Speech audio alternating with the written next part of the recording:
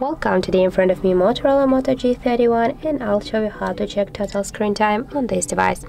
So first you should go to the settings and scroll down to the digital volume and parental control.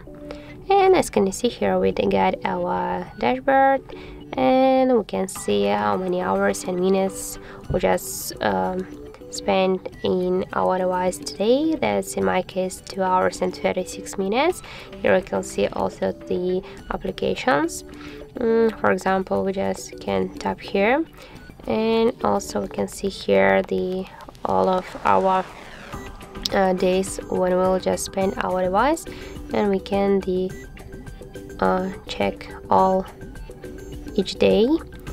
And for example, here we can change the screen time to the notifications, or also we can hourly or daily to see the statistics.